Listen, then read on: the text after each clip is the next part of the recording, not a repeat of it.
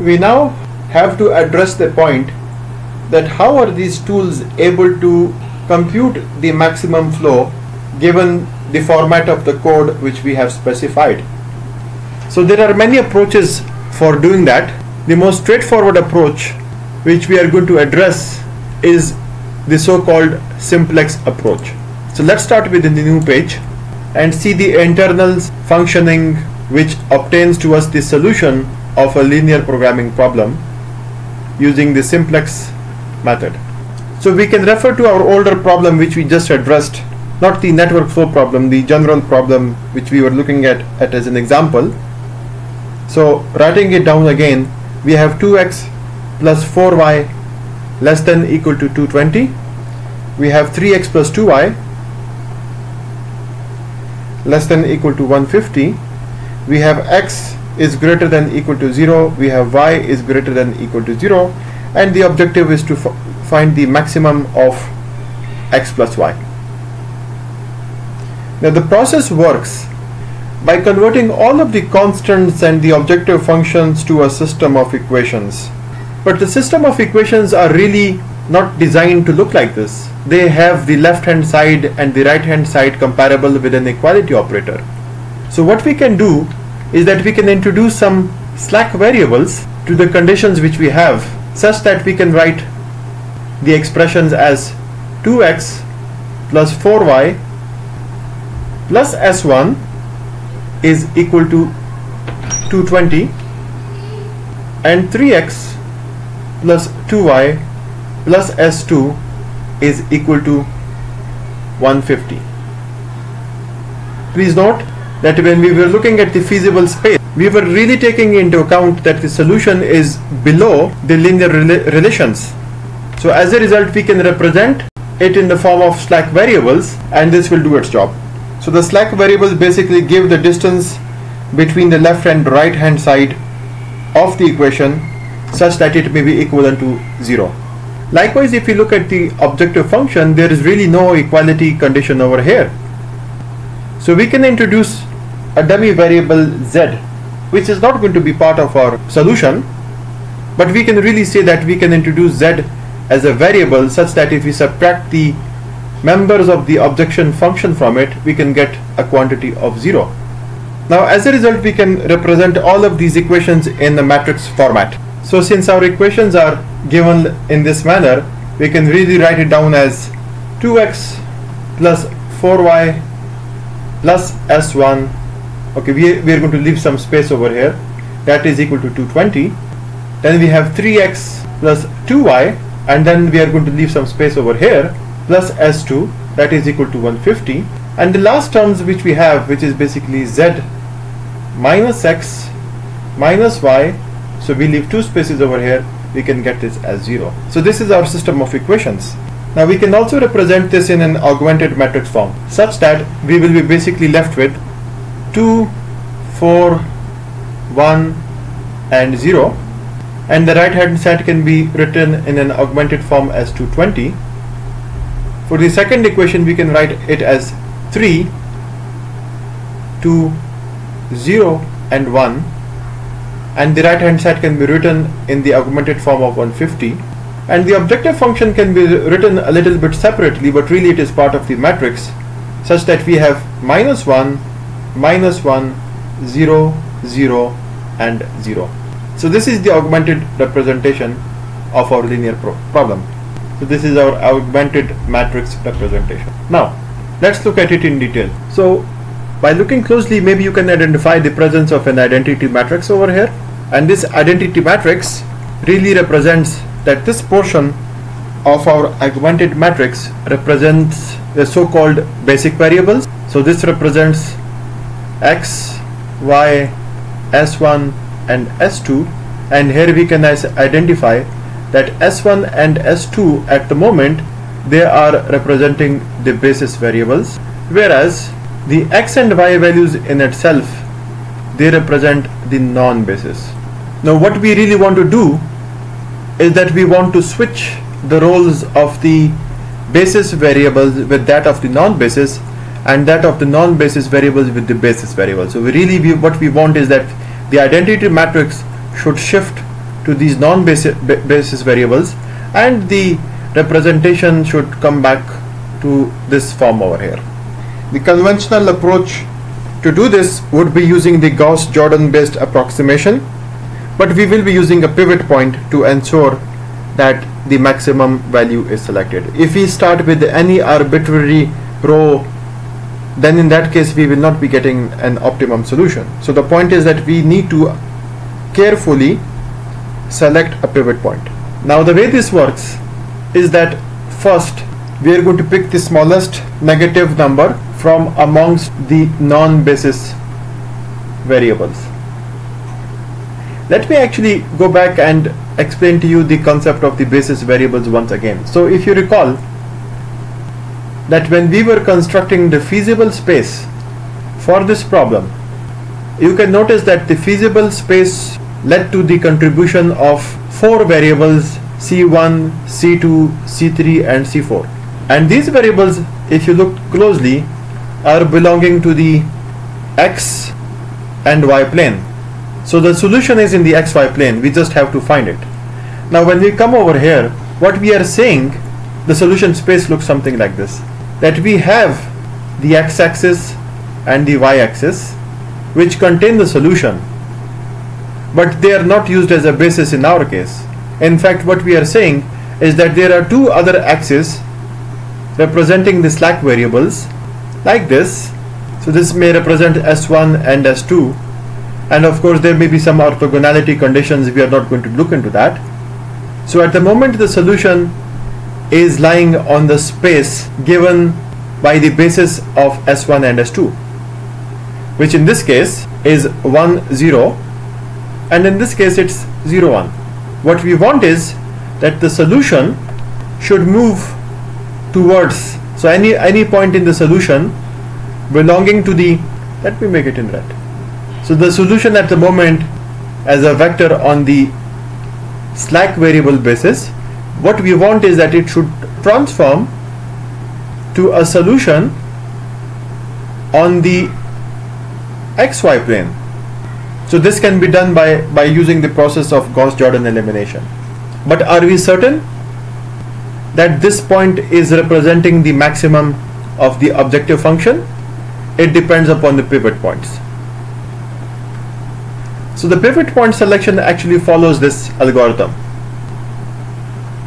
And in the first case, what we do is that we have to take the smallest negative number from the non-basis variable. So in this case, the smallest number are actually both of them the same.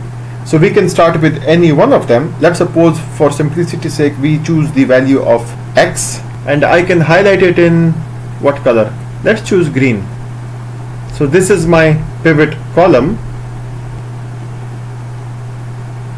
And once we select the pivot column, the second step is that we have to divide the right hand side by the value of the pivot column and choose a row.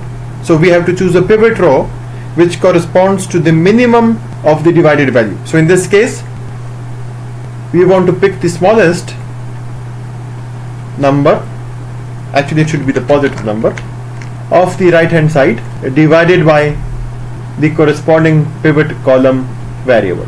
So in this case, if we take into account that we have to take the minimum of 220 divided by 2, so we divide the 220 by the pivot column value, and 150 divided by 3, this gives us the selection of minimum of 110 and 50, which is equal to 50, and this corresponds to the second row.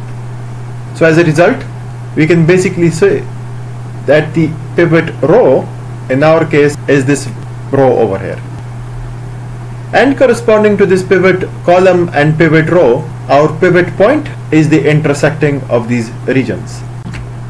So let's create some space, and once we have the pivot point selection, we can apply the Gauss-Jordan elimination. And as I said, that since we have to move the basis towards this point, that can only be possible if we divide the whole row by the value of this pivot point. So as a result, what we will get is, dividing by pivot point, we are going to get 2, 4 1 0 220, and this is going to become 1. So 2 divided by 3 0, 1 divided by 3, and 150 divided by 3 is 50, and the rest remains as it is. We have -1 -1 0 and 0 and 0. Now since the pivot point is in the right basis, we need to treat the other values of the pivot column and set them to 0. This can be done by treating the augmented matrix, the first row of the augmented matrix, where we can say that we can do row 1 minus 2 times the row 2. So as a result, this will become 0, and if we take this into account, we can simply say that we can just add the row 2 with the row 3, and as a result we are left with 0. This is going to become 2 times R2, so this is going to become 4 over 3, and we will have 4 minus 4 over 3. This is going to remain as 1. 1 over 3 multiplied by 2 is going to become 2 over 3, so we are left with minus 2 over 3, and 220 minus 100, we are left with 120. The pivot row is going to be as it is: 1, 2 over 3, 0, 1 over 3, and 50. And the third column ends up with 0 over here. This is going to become -1 plus 2 over 3. This is 0. 0 plus 1 over 3 is 1 over 3, and we have 50 over here. Now if you inspect the first pivot column, what we can see is that initially the solution given over here was that x, y, s1, s2, that was equal to 0, 0, 220 and 150. So s and s1 and s2 represented 220 and 150. As this point, 220 and 150, and from this point over here, what has happened is that x, y, s1 and s2 have now come out to be 50, 0, 120 and 0. So you can refer the value of x and s1 are contributing to the solution. So what happened is that we transitioned to a partial solution where the basis of s2 is now shifted towards x. So simplifying this last matrix which we have obtained, we have 0, 4 minus 4 over 3, that should be equal to 4 into 12 minus 4 is 8 over 3. This will be 1 minus 2 over 3 and 120, and this is 1, 2 over 3, 0, 1 over 3 and 50, and this is going to be 0. So this multiplied by 3 is minus 3 plus 2, which is going to give us minus 1 over 3, 0, 1 over 3 and 50. So we have to choose a new pivot point, and according to these rules, first of all we have to choose the smallest negative value from the non-basis variables. So refer that the non-basis variables are now only this and this part. So this is non-basis, and these are now part of the basis. So from the non-basis we really are left with only one negative column, which is this one over here, and corresponding to this we have to choose from amongst row 1 and row 2, but considering that row 2 has already been done, but still we can refer to the algorithm, which basically says that we have to pick the smallest positive number of the right hand side pivot column variable divided by the pivot column variable. So coming over here, we have to choose from the minimum of 120 divided by 8 by 3 and 50 divided by 2 by 3. So we can ask the calculator to do this quickly, plugging in 120 divided by 8 by 3, which is 45, and 50 divided by 2 by 3, which is 75.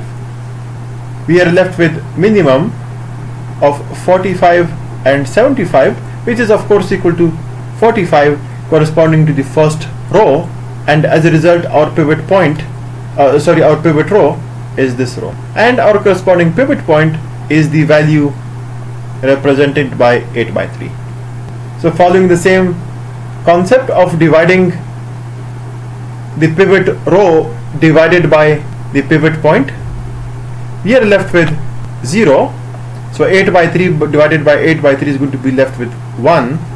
So 1 by 8 by 3 is really going to be 3 by 8, minus 2 by 3 divided by 8 by 3, we are left with minus 6 by 24, and of course 120 divided by 8 by 3, we have this as 360 by 8, which is equal to 90 by 2 is equal to 45. So we can simplify this as 45, and the rest of the rows appear as they are. So notice that the pivot point is now set to 1, but we need to set the non-pivot point values on the pivot column to 0. This can be done by applying a reduction. So in this case what we will be doing is that we need to set this to 0. So what we can do is that we can multiply the row 1 by 2 by 3, we can set this to a minus value, and we simply add it to the second row. So as a result this can be set to 0. And the same logic can be applied to the third row, where we can simply see that if we do 1 over 3 of R1 and simply add it to R3, we are going to be left with this point as 0. So plugging in the values, the first row is going to be written as it is, 0, 1, 3 by 8, minus 6 over 24 can be simplified as minus 1 over 4, 45. So coming to the second row, minus 2 by 3 into R1, so this is going to be 0 plus 1, so this is going to be coming up as 1. This is going to come up as minus 2 by 3 plus 2 by 3, which is going to be set as 0. Here we have 3 by 8 multiplied by minus 2 by 3 and plus 0. Here we have minus 6 by 24 multiplied by minus 2 by 3 and plus 1 by 3, and here we have 45 multiplied by minus 2 by 3 plus 50. So actually let me write them a little bit outside. So treating the first one, this is set to 0. Treating the second one, this is equivalent to minus 6 by 24, which is equal to minus 1 over 4. The third one is, actually we can simplify this, so this is minus 1 over 4 into minus 2 by 3 plus 1 over 3. So this comes out to be 2 over 12 plus 1 over 3, and of course multiplying by 4 into 4, we are left with 4, 5, 6 is equal to 6 by 12, which is going to become 1 over 2, so we can write 1 over 2 over here, and the last term, which is 45 into 2 by 3, which is equal to minus 90 by 3 plus 50. So this is minus 30 plus 50 is equal to 20, so we can write 20 over here. Please note that this is rough work. And the last row we can basically plug in as 0. So this is going to be minus 1 over 3 plus 1 over 3. So actually we can do the same method. We can write this as 0. Then we have 3 over 8 multiplied by 1 over 3, which is equivalent to 3 by 24 or 1 over 8. For this term we have minus 1 over 4 multiplied by 1 over 3 and add with it 1 over 3, so we are left with minus 1 over 12 plus 1 over 3, which turns out to be equal to minus 1 plus 4 divided by 12, or in other words 3 by 12 or 1 over 4. So this turns out to be 1 over 4. In the last case we have 45 multiplied by 1 over 3 plus 50, which is equal to 15 plus 50 or 65, and we are left with 65 over here. Now if we analyze the variable representations, you can notice that the values, or rather the solution, is now x, y, s1 and s2 as equivalent to 20, 45, 0 and 0. Also note that this representation over here is giving us the maximum value of the objective function.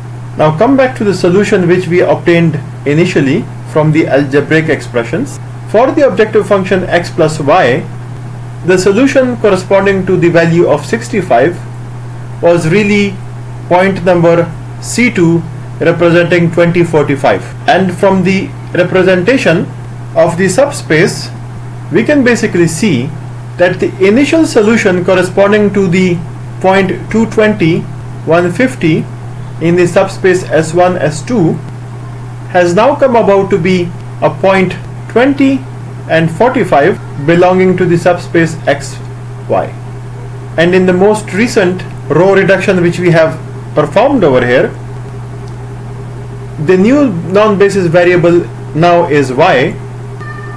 Sorry, the new basis variable now is y, and the new non-basis variable is S1.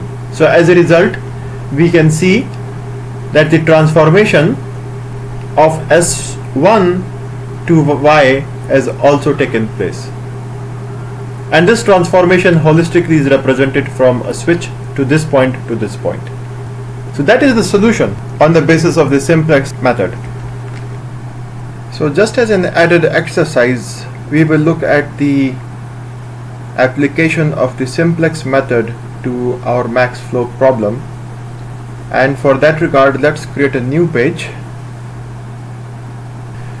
So we will look at a simple example, and then this time I'll try to choose a simpler graph. So suppose we have S, A, B and T, and an edge going from S to A with a cost of 3, and an edge going from S to B with a cost of 2, from A to B with a cost of 1, from A to T with a cost of 1, and from B to T with a cost of 3. So just to check the max flow from the max flow minimum cut theorem, I'll keep a copy of this just in case. We can identify the following cuts, and from this we can see that the cut set has a cost of 4. In this case we have a cost of 5, so this is 3 plus 3 minus 1. In this we have, there are actually some directions missing. Okay, so in this case we have 1 plus 1 plus 1 is equal to 5, and in this case we have 5. So in this case the minimum cut is 4, so as a result we can say that the maximum flow is also going to be equal to 4. Now let's formulate this in the form of a linear program. The linear program is going to look something like this. So we want to maximize the SA plus SB subject to the conditions. So in this case we are looking at vertex A. We have SA, okay, why aren't the arrows? Okay, so SA minus AB minus AT is equal to 0, and we have, for the case of SB, we have SB plus AB minus BT, and that is equal to 0. And the constraints are given as SA is less than equal to A, less than equal to SA is less than equal to 3, SB is less than equal to 2, AB is less than equal to 1, AT is less than equal to 1, and BT is less than equal to 3. So we now have to represent this in an augmented matrix form. and if we plug in the variables for SA, AB, AT, SB and BT, and of course there will be some slack variable space over here, so we can start with the first case. In that case, you should note that there is an equality condition over here, so we really don't need any slack variable for these cases. But since we want to construct a basis, we will have to introduce some arbitrary variables, and we know that the value of those arbitrary variables is going to be 0, but this is just to signify that we need to construct a full basis. So in that case, we can plug in the first equation, and for that we are going to get SA as 1 minus AB minus AT, and we want some arbitrary variables as A1, so we can plug that as 1, and we can leave out some space and mention the 0 on the right hand side. In the second case, we will have the same condition, and in this case we have SB as 1, AB as 1, BT as minus 1, and again we need an arbitrary variable, so we can plug in 1 over here, and the right hand side is going to be 0. So coming to the constraints, this time we can see that we need a slack variable. To plug in SA is less than 3, so we can introduce a slack variable as S1, and we have S1 and the slack variable 1 is equal to 3. For SB, we will be having 1 and a slack variable of 1 is equal to 2. So let's introduce the all the slack variables, S3, S4, I think we need one more. Then coming to AB, we will be having 1 and the third slack variable, and this is going to be equal to 1. Then we have AT, which is going to be 1 and the fourth slack variable, which is going to be equal to 1. And finally we have BT, which is the last slack variable, and we have 3 in this case.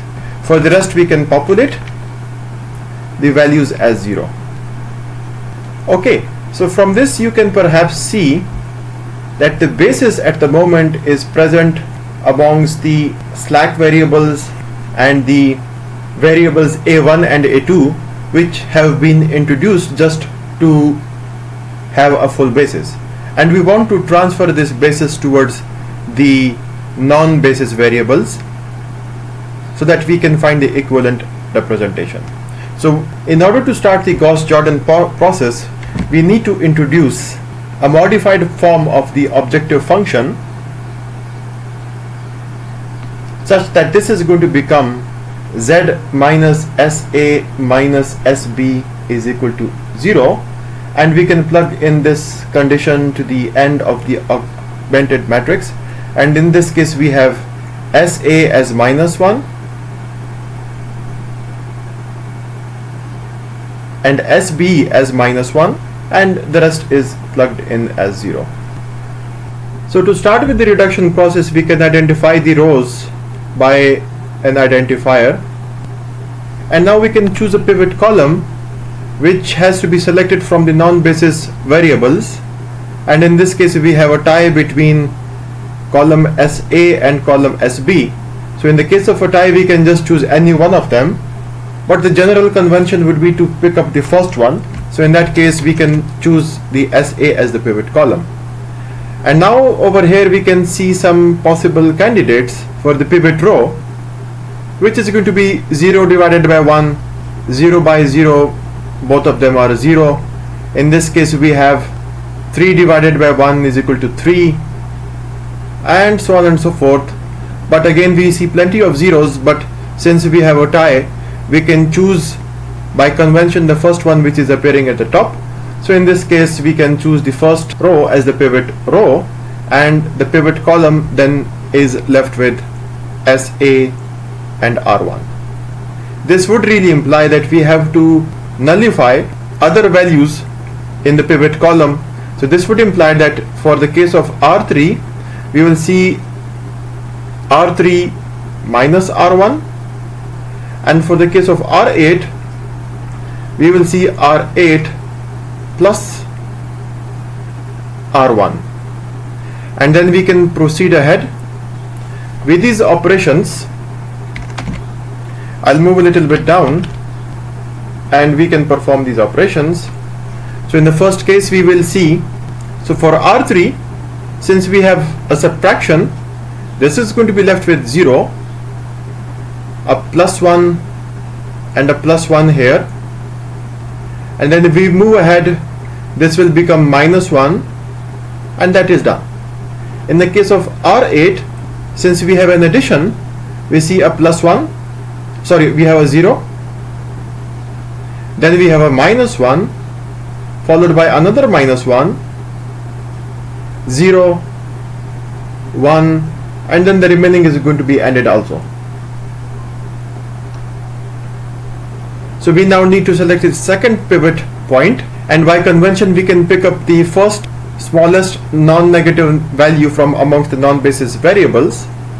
And if we analyze these conditions now, we have a 0 divided by 1, we have a 3 divided by 1,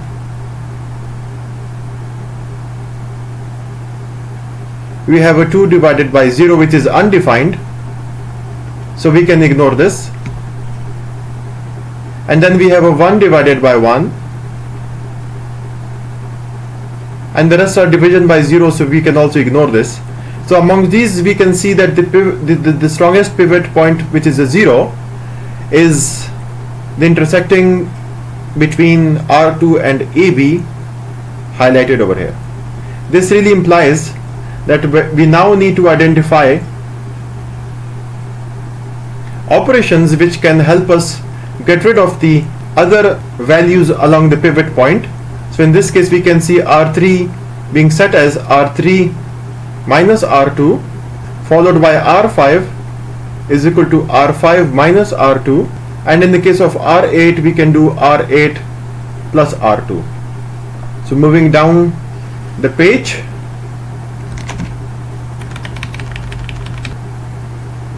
we can perform these set of operations, and in the first case we have R3 minus R2, so this turns out to be 0. R3 minus R2, this is 1, this should be -1, a minus and a minus will change this to be +1, -1, -1, 1, and when you come down here we will see that the rest of the row is the same, so we can get rid of this. In the case of R5, we have R5 minus R2, so this turns out to be 0. Then we have a -1, the minus and minus will change to +1 over here, then we have a -1, and continuing further we see that there is no more further changes. In the case of R8 we have a +2, so in this case this is going to become a 0, a -1 and a +1 is going to be changed to 0, this is going to come down to -1, we see a 1 here, and that's it. So these operations are also completed. We can now identify the next pivot point, which is going to be the smallest negative value, so in this case we can easily pick up this one, and from amongst the candidates we can perhaps see a 3 divided by 1 is equal to 3. We can ignore the 2 divided by 0, 1 divided by 0, and we have a 1 divided by 1 over here, which is a case of 1. So among this we are left with choosing row 6 as the pivot row given over here, and we can identify operations for R1 is equal to R1 plus R6, then we have for R3 as R3 minus R6, and then for R8 is equal to R8 plus R6. So moving to the next page, we can copy this set down and perform our operations. So in the first case we have an R1 plus R6. I think we have left something out.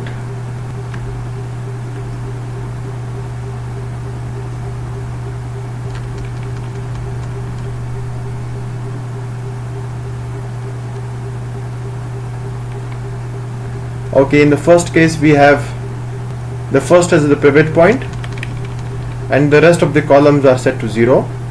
In the second case we have 1 as the pivot point. Yes, we should get rid of this also.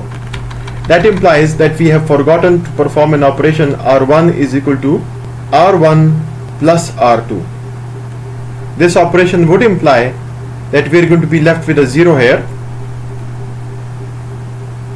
A minus 1 plus 0 is going to be remaining as minus 1. We are going to have a plus 1 over here. A 0 plus minus 1 is going to give us a minus 1, a 1, a 1, and that's it. So now when that is done, we can continue with the case of selecting AT as the pivot column, and let's just do this part again. So in this case we have a candidate of 3 divided by 1 is equal to 3 and 1 divided by 1 is equal to 1, so that is fine. The pivot point which is identified is correct. That would imply that we have to perform some operations such that for R1 we will see an R1 plus R6. For R3 we will see R3 minus R6, and for R8 we will see R8 plus R6. So with these operations we move down and perform these steps. So in the first case we can see an R1 is equal to R1 plus R6. So this is going to be turn out to be 0, and then a 1 plus 0 is going to be 0. 1 plus 1 is going to 1 plus 0 is going to be 1. Minus 1 plus 0 is going to be remaining as minus 1. This will be 1, 1. This S4 is going to change to 1, and the R6 value of plus 1 is going to be also coming down this line, so we can get rid of the first operation. For the case of R3 we have to perform a subtraction, so in this case we are left with a 0. This is correct. Minus 1, 1, minus 1, minus 1. We move ahead to the non-zero element of this S4, which is going to be changing to minus 1, and lastly we see a 3 minus 1 which is going to be turned out to be 2. So the second operation is also complete. We move to the case of R8, which is a plus operation, and in this case we have a 0, and if we move down we can see that S4 is contributing to R8, so we can do a plus 1 over here, and finally the last right hand side plus 1 is going to be transferred over here, and this operation is also complete. We can now identify the next pivot point, which is a negative value. So this is the only case. So we have the first candidate as 2 divided by 1 is equal to 2. Then we can ignore the 2 divided by 0. We have 1 divided by 1 which is equal to 1, and we have a 3 divided by 1 which is equal to 3. So in this case we are left with the R5 as the pivot row identified over here. And now we can identify operations. For R1 we will have R1 plus R5. For R2 we will have R2 plus R5. For R3 we will have R3 minus R5. For R7 we will have R7 minus R5, and finally for R8 we will have R8 plus R5. So performing these operations, in the first case we will see R1 plus R5. So starting here we see that minus 1 is in R5, so this is going to be turned out to be 0. That is 1 minus 1 is going to be coming out to be 0. We see a minus 1 plus R5, so this is also going to be 0.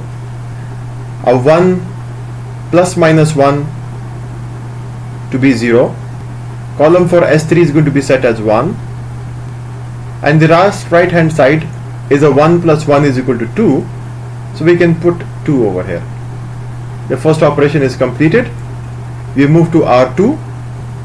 and in this case also a 1 and a plus minus 1 is going to be subtracted, and this is going to be coming out to be 0. We see another cancellation, then a 1 minus 1 is also going to be cancelled out. Since it's a plus operation, the column for S3 is going to be set to 1. And finally, when we come to the right hand side, we see a plus 1 emerging over here. The second operation is also completed. We move to the third one, which is R3 minus R5. So if you look at the R5 value of minus 1 corresponding to the column SB, really we have a minus 1 minus minus, so this sign is going to change, and as a result, since this sign has changed, this is now a plus 1. We can again cancel this out, and R3 minus R5 is going to cancel out over here also. We see another cancellation for A2. In the case of column for S3, we see a minus 1, and in the last right hand side we can see 2 minus 1 is going to be coming out to be 1. So the operation is now again completed. We move to R7, which is again going to perform a subtraction with R5. So this particular point is a 0 plus 1, which is going to turn out to be plus 1. This will have a cancellation. We see another plus 1 over here, a 1 here, and in this case we have a 3, coming back to S3, this will be minus 1. And when we come to the right hand side, we see a 3 minus 1 is 2, so we plug in the value of 2 here and set this back to finally move to R8, in which case we are going to do an R8 plus R5. So in this case we see a minus 1 coming here. This is going to be cancelled out. A 1 and a minus 1 is going to be cancelled out. This is going to be 1, and finally we have a 2, 1 plus 1 as 2 over here. So we can now identify the next pivot point, which is a negative value corresponding to SB, and here we have the candidature of 1 divided by 0, which is undefined, so we can ignore this. We have a case of a 2 divided by 1, 2 divided by 1 as 2 over here also. So since we have a tie, by convention we can pick up the first row appearing from the top, which turns out to be row R4, and we identify operations for R5, which is going to be R5 plus R4. R7 is equal to R7 minus R4, and for the case of R8 we see R8 plus R4. So performing these steps, we see in the first case for R5 we see a 0, and R5 and 4 is going to remain as 1. The column for S2 is going to be coming as 1, and the column for the right hand side is 1 plus 2 is equal to 3. So plugging that over here, when this operation is completed, we can move to R7, which is R7 minus R4. The first 3 columns are non-zero, so we can erase the fourth column. For A2 this will remain as it is. For S2 we will see the presence of minus 1, and we come to the column for S5. This is going to remain as it is, and finally for the right hand side we see a 2 minus 2, which is coming to be 0. So the last one is now row 8 plus R4 corresponding to a 0. For S2 we will have a 1, then we have a 1 plus 1 is equal to 2, and finally for the right hand side we see a 2 plus 2 is equal to 4.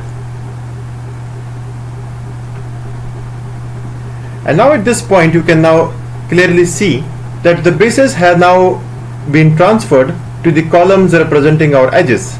And if you look at our original graph, let me bring this down so that we can see it side by side.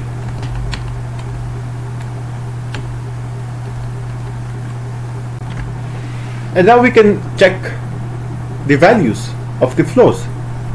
So in the case of S to A, we have 2. In the case of AB, we have a 1. In the case of S to B, we have a 2. In the case of B to T, we have a 3. And the last one, in the case of A to T, we have a 1. And this value at the end corresponds to the maximum flow value which we have determined in the initial phase. And all the capacity constraints are also satisfiable. So remember that in conclusion, when we have relations of the form AX plus BY is less than equal to some quantity Z, in this case we have to add some slack variables. In the case where we see X plus BY is greater than equal to Z, then in that case we have to subtract the slack variables. And in the case where we have AX plus BY exactly equal to Z, so in that case we have to just include arbitrary variables which represent nothing, but we just have to put them as dummy variables. So that concludes this part of the lecture. Of course, with some modifications, this can be modified toward extensions of the max flow problems as well, but we can cover that later. Thank you very much. Goodbye.